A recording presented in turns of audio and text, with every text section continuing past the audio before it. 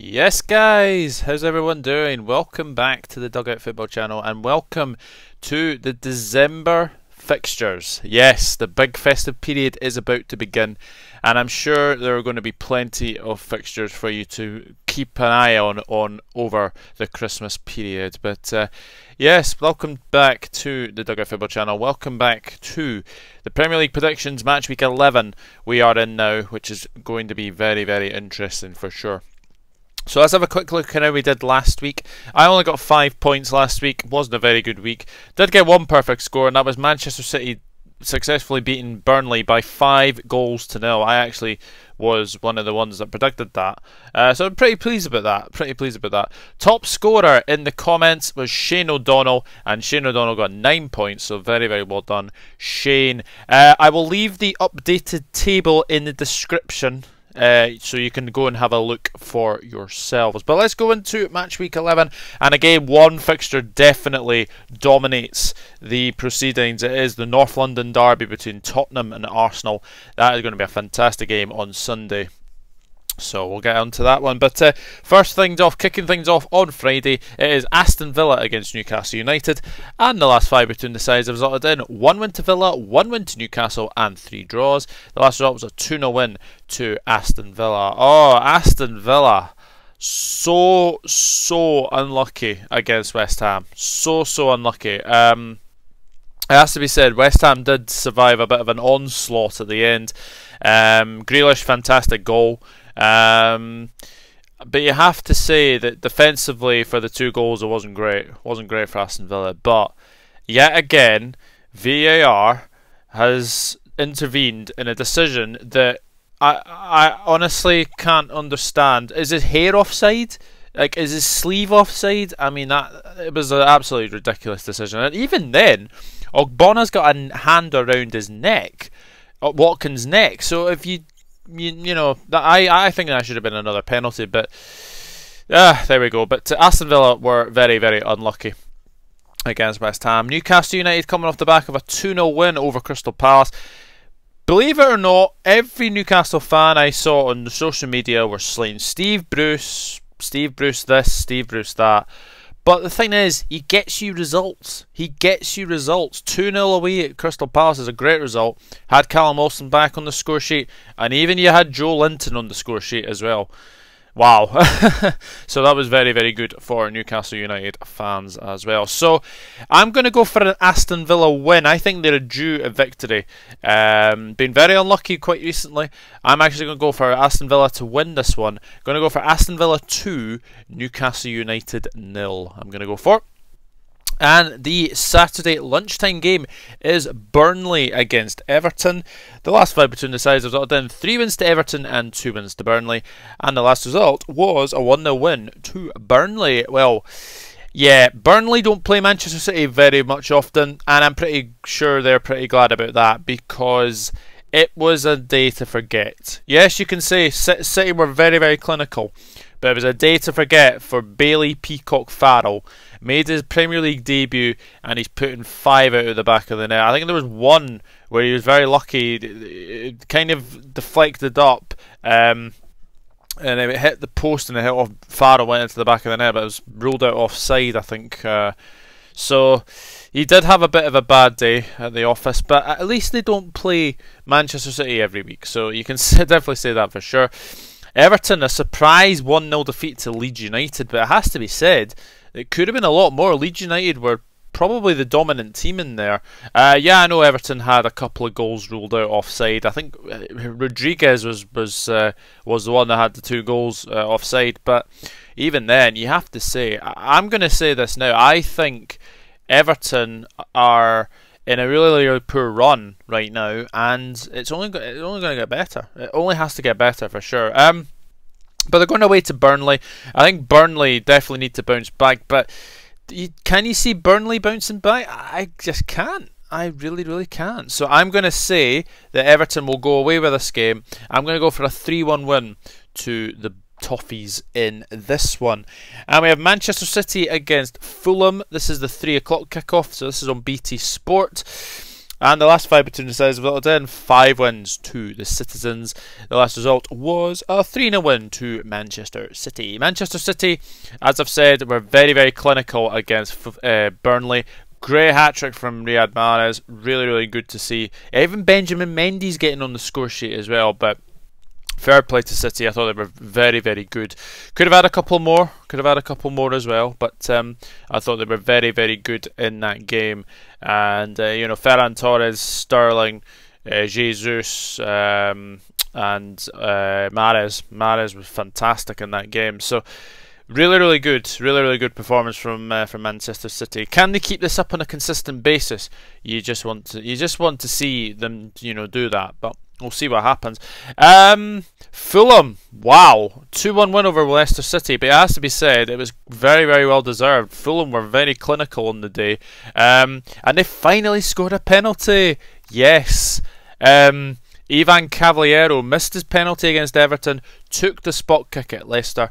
He got the penalty scored against Leicester, and that was a very, very good performance from the Whites there. Very, very good performance from Fulham, and very well deserved. But you are going to the Etihad. You're going to be on to an onslaught from the 90 minutes to go.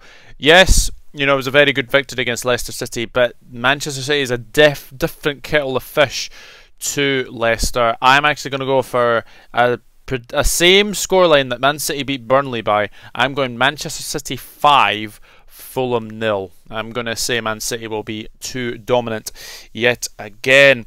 This is a really interesting one. West Ham against Manchester United. This is 5:30 kickoff on Saturday. Last 5 between the sides have resulted in 2 wins to West Ham, 2 draws and 1 win to Manchester United. And the last result was a 2-0 win to West Ham. Well, West Ham are in fine form, sitting 5th in the table right now.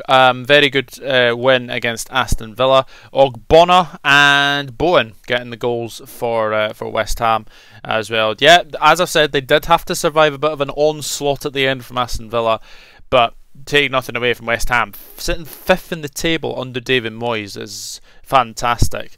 And this is going to be a very good game because, you know, David Moyes coming up against his old club, Manchester United, who, it has to be said, I did watch this game. They played first. They actually deserved the victory. Everyone can say it was a smash and grab, but actually Manchester United, for me, looked the better attacking side. They looked really, really good going forward. Fernandes, Cavani, when he came on, changed the game for me. Cavani was fantastic, and that's the thing with Manchester United now. They have a goal scorer in their team. Cavani is a goal scorer. So if they can keep playing him, then I think they'll be fine. I think they'll be absolutely fine. But it was a great victory. Interesting if David De Gea makes this game. I know he picked up a knee injury against Southampton. So it'll be interesting if he makes this game. If not, it's another chance for Dean Henderson in the Manchester United goal. So really hard one to call this one, but just because of that Manchester United victory at Southampton, I think they're better away from home than they are at home, Manchester United. So I'm going to go for Manchester United to win this one. Might be a bit of a surprise to people. I'm going West Ham 1, Manchester United 2. I'm going to go for a 2-1 win to Manchester United. And we have Chelsea against Leeds United. This is another 8 o'clock kickoff. The last 5 between the sides resulted in 3 wins to Chelsea, 1 draw and 1 win to Leeds. Last result was a 1-0 win to Chelsea. Chelsea, how did they not beat Spurs? Basically, Hugo Lloris and good defending from Tottenham. Was easy answer there. Hakan Ziyech had one of his poorer games, has to be said. But Chelsea, does Frank Lampard know his best team yet? I'm not sure. I'm not sure if he does. But this is a good one, I think, because they are playing a Leeds United side, who, has to be said, I think shocked everybody. I don't think anyone expected them to go to Everton and win by a 0-0. But they did, and full credit to them. Leeds played really, really well at Everton, and a very good finish from Rafinha as well. So, really, really great play from Rafinha, and I think that Leeds United are going to be really difficult in this game. But because of Stamford Bridge, I'm going to go for a Chelsea win. I'm going to go for a 2-0 win to Chelsea. But Leeds United will definitely pose problems. That is for sure. And we come into the Sunday games now, and it is West Brom against Crystal Palace. Last 5 between the sides resulted in 2 wins to the Albion, 2 wins to Palace, and 1 draw. The last result was a 0-0 draw between the sides. West Brom getting their first victory of the season thanks to Conor Gallagher's strike against Sheffield United. And as to be said, you know, I know Sheffield United had their chances, but West Brom did have their chances as well. Very, very good, very good win for West Brom, and they'll want to continue that. That is for sure. Crystal Palace, you do worry for them right now. Without Wilfried Zaha, they are looking really ineffective up front. I think there's something missing. I don't know if it's. I think it's Zaha. They'll hope he's back because obviously, you know, from COVID, etc. They will hope that he will be back for this game, but it's a really difficult one to call because like West Brom have just got their first victory. You know, their tails will be up, and Crystal Palace, you know, they lost 2-0 to Newcastle, and quite frankly, they should have had something from the game, but you know, Newcastle took advantage in the last few minutes, and yeah, it's a really difficult one to call. I'm going to stay on the fence with this one. I'm going to go for a 1-1 draw between West Brom and Crystal Palace. Could be surprise in that one, but we'll see what happens as well. Sheffield United against Leicester City. Both of these sides coming off defeats as well. There's only been 2 meetings in the Premier League, and they have both been Leicester City victories in the last 2 games. Last result was a 2-1 win to Leicester City.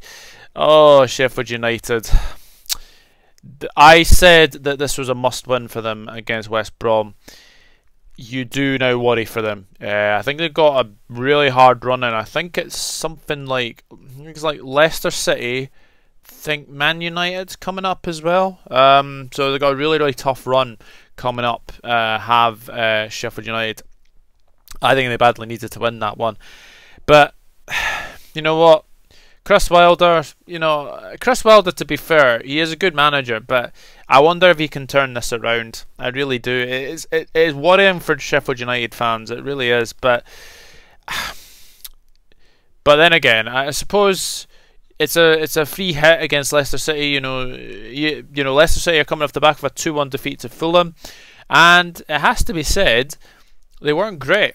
They were not great at all. They looked really poor going forward as well. It was only the last couple of minutes where obviously Harvey Barnes got the goal in the last minute, but it was really interesting to see how bad they were against Fulham. But I'm going to say that they will bounce back in this game. I think it's going to be a 3-0 win.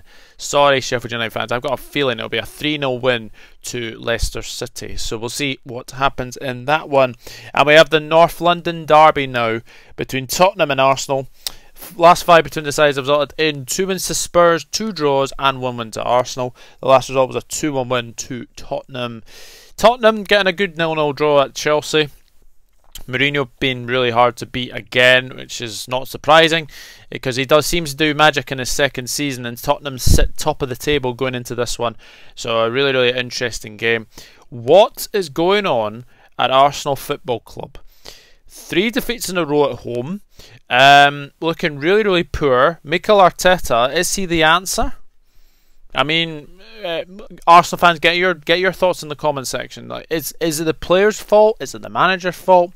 You let me know, because again, a very poor performance against Wolves. Wolves thoroughly deserved to win that game, and Gabriel. I know he scored the equaliser, but he has to do better. Has to do better for the winning goal. Let's kind of Podence climb over him almost, but I will be amazed if Arsenal manage to get something out of this game. I will be absolutely amazed if they do. So I'm going to go for a 2-0 win to Spurs. I don't see Arsenal getting any points in this game. Aubameyang, what has happened to him ever since he signed his new contract? I don't think he scored a goal or anything. He needs a goal. He definitely needs a goal to get back to his flying best. But I just can't see it. I cannot see anything other than a Tottenham win in this one. Tottenham 2, Arsenal 0. I'm going to go for Liverpool against Wolves now. The last 5 between the sides resulted in 5 wins to Liverpool. Last result was a 1-0 win to Liverpool. Liverpool, I'm going to say this now as a Liverpool fan. We were very poor at Brighton. And that last minute penalty, whether you say it or not, is a penalty, right? Letter of the law, it is a penalty. If he catches Welbeck, yes, Welbeck goes down in stages, but it is a penalty. It is a penalty, and unfortunately, that was coming. And I know that VAR is going to be in the dominant headlines again. I mean, look, I think they got every decision right in this game. I really, really do. I think the Salah offside is just offside. Mane is just offside as well. Diogo Jota scoring yet again. The guy's just in fantastic form. 9 goals in 12 games so far this season. Coming up against his former club as well. It's going to be very, very interesting. But Liverpool definitely need to improve defensively, because Brighton gave them the runaround. Aaron Connolly was fantastic, I thought, in that game. But yeah, they're back at Anfield, so I think they'll be pretty happy with that. 2,000 fans are back in at Anfield as well, so fans are back in at some grounds this weekend as well. So that's going to be a big, big factor, I think, as well. Wolves. Now, first of all, can I just say, I wish Raul Jimenez a speedy recovery. One of my favourite strikers in the Premier League. Really, really, honestly, that clash of heads, like, you could actually hear the sound of it. It was absolutely awful to see. But yeah, he has fractured his skull, so speedy recovery, Raul. Obviously he will definitely miss this game against Liverpool, but all the prayers in the world are going to Raul Jimenez, and at least he has actually spoken and said thank you to everyone for the messages. But going on to the game, Wolves were fantastic against Arsenal. Really, really good.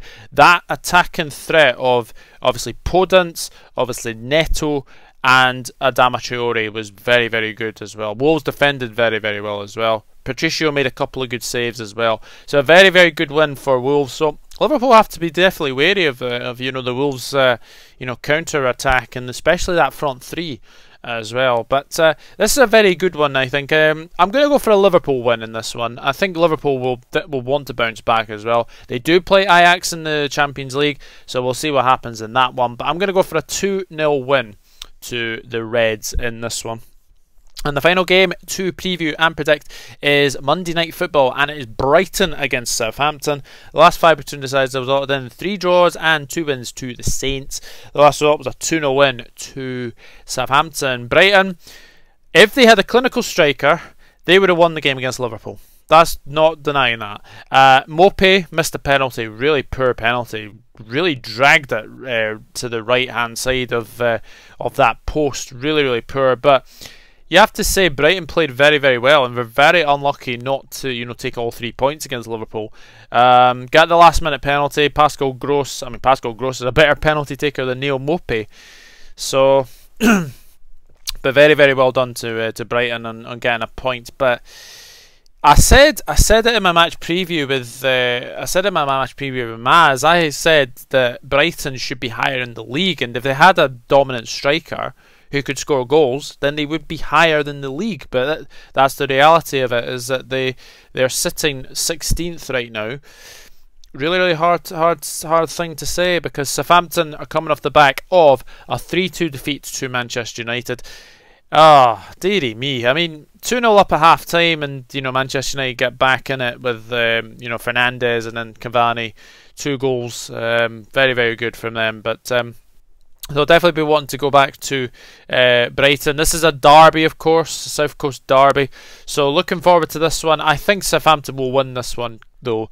I'm going to go for a 2-0 win. No, sorry.